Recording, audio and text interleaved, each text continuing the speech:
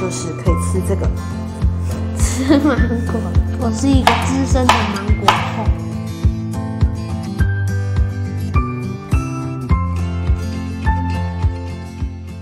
嗨，各位观众，大家好，我是芬姐，我是小帮手。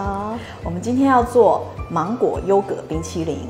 好，一般呢，在做冰淇淋的话，会用到鲜奶油、鲜奶、好糖这些，然后呢，还要不断的搅拌，避免产生冰晶，对不对？哈，然后呢，甚至现在还有在外面也有很多在卖这个冰淇淋制造机，是不是？然后就会很不健康。哎呦，这家里面电器太多了。我是不喜欢放那么多电器，但是呢，又要有吃冰淇淋，在家吃冰淇淋的享受。那我们之前是有教大家做过优格，对不对？那至于优格怎么做，我们要参考上面的资讯卡哦。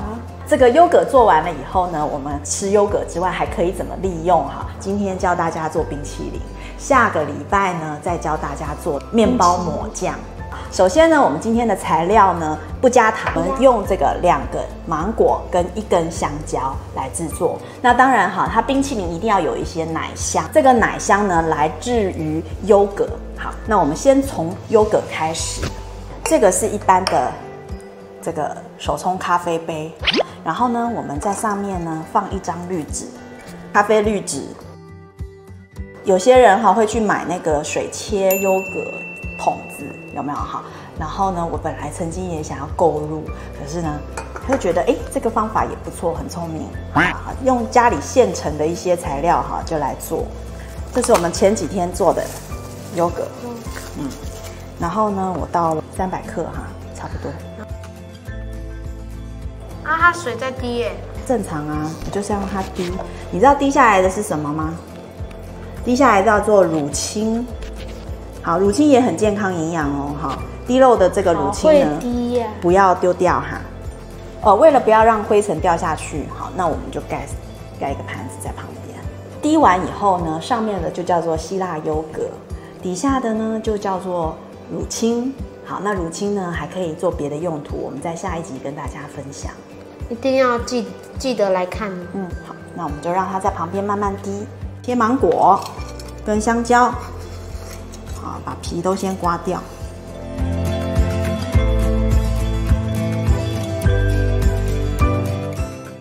头尾观众不要用哦，那你先吃掉。要把它切块。我们切好的芒果，把它放在夹链袋里面，放冷冻哦。冷冻以后呢，可以拿来打果汁啊，做冰淇淋。等一下你有福利哦。福利是什么？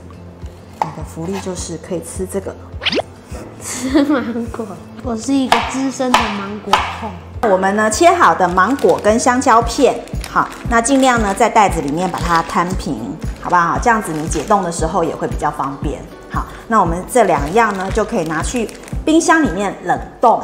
那么这2个水果呢是属于甜分高，但是呢水分不多的水果，所以很适合做冰淇淋。好，我们刚刚滴了大概20分钟哈，乳清呢大概已经有100多 CC， 你们可以看一下上面的希腊优格。好，预先冷冻好的这个芒果跟香蕉。好，那我们呢要开始制作冰淇淋咯。为什么不要乳清或者不要放牛奶呢？因为牛奶跟乳清它们都是水的成分还蛮多的，所以呢，当在做冰淇淋，而且我们又没有一直不断的在搅拌的这种状况下呢，它们就很容易产生冰晶，吃起来就不像冰淇淋。而且呢，这样子吃呢，我们纯粹就是吃到水果跟奶酪嘛。好，那所以呢，这个热量也会相对低很多。我们发现奶酪滴3小时，滴得比较干，口感会更滑顺。因为干奶酪里面脂肪比例高，而水分比例低，可减少冰晶产生。好，因为冷冻嘛，好，来我把它切小块一点，放在机器里面。香蕉、优格，把它倒下去，然后盖上盖子。水果从冰箱拿出来，不要等它解冻，赶快打。比较不会有冰晶产生，会更滑顺哦。现在就已经有一点像冰淇淋的样子了哈。拍摄当天水果有些解冻了，所以刚打出来比较水，虽然也可以吃，但是口感没那么滑顺。这是隔天制作的芒果冰淇淋，我们奶酪滴得比较干，水果也没有被解冻，所以刚打出来就有冰淇淋的滑顺感，冷冻时间也可以缩短哦。成品跟冰淇淋一样好吃，因为呢冰库的冷度通常都不够，所以请大家记得哈往最后面最里面的地方哈去放。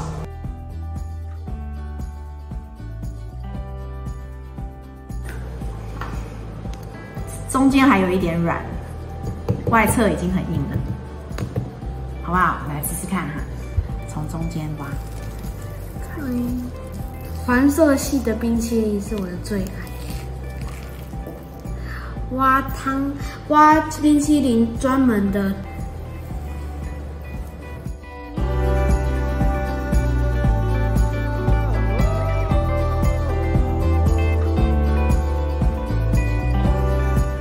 你看它的整个切面就是跟冰淇淋还蛮像的，有没有？然后因为我们没有另外再加糖，所以整个的甜度就是水果的甜度。喜欢我们这个芒果冰淇淋吗？请在下面留言、按赞、订阅、分享哦。我们下次见，拜拜。